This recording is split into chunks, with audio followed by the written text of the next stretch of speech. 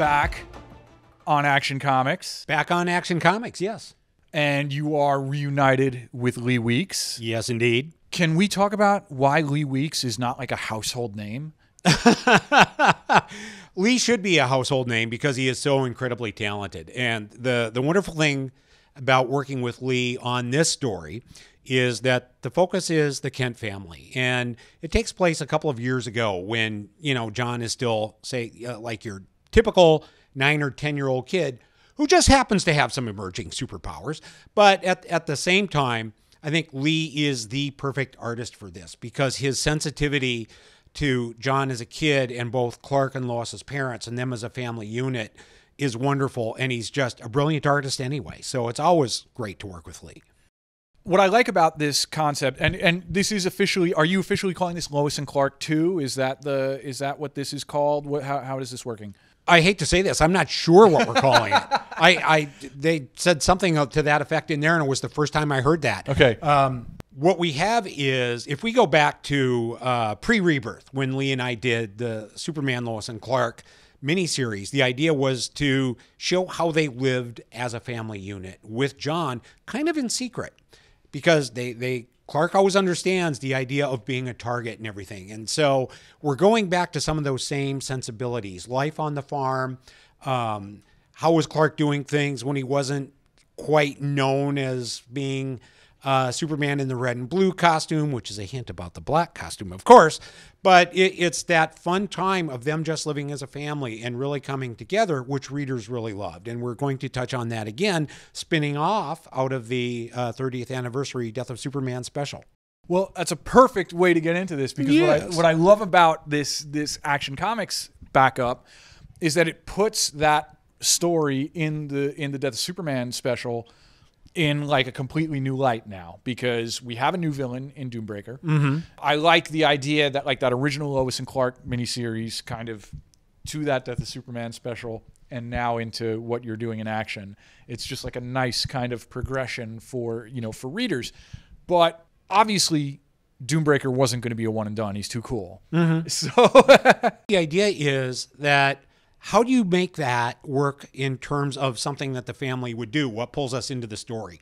And we drop a couple of hints of that in the 30th anniversary special, so people might be able to intuit where this is going to go.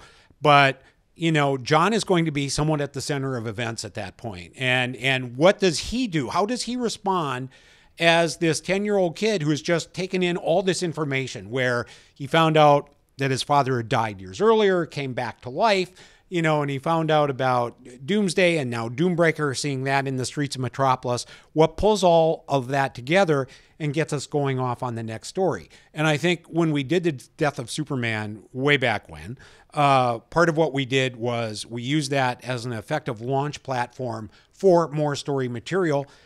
And we're just happening to do that again now. So I think it's great fun. obviously Death of Superman is like kind of the ultimate touchstone of that era of Superman for a lot of people. But having spoken to Philip Kennedy Johnson today and Joshua Williamson today, and, you know, seeing what has been happening in Action Comics over the last year, other elements of that era of Superman are suddenly becoming much more important to broader Superman mythology again, you know, in ways that they haven't in a long time.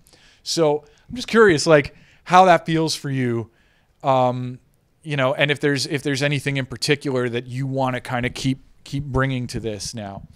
You know, first of all, it's always gratifying to see that people use your work as, whether it's inspiration or a frame of reference, whatever it might be. It is fun to see. I think it's also good for Superman and the Superman franchise because that stuff was really successful. And, you know, not just the Death of Superman, but even the connectivity we had among the books, the continuity that we built, which doesn't mean as a writer you have to be a slave to that, but people responded very well to it. And they did for a reason, and I'd like to think it was because it was good, strong material that fit Superman very, very well.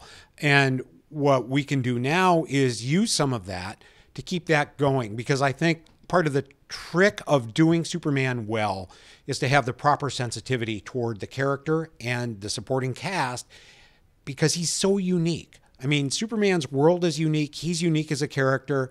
And if everyone understands what those sensibilities are, that results in good story.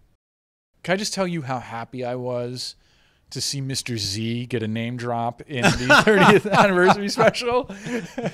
It was always fun to go back and do that stuff. And I think there again, it is part of what people remember well. And I think part of the trick is to walk this fine line a little bit that observant somewhat to the past while also trying to build into the present. And by that, I mean, whether you're referring to Bruce Wayne's origin as Batman, when we see the Waynes die on the streets of Gotham City, whether it's, Clark's rocket ship landing, comics are still built on story work that came before. And we try and keep that up and stay consistent with that while also adding new material to freshen it up.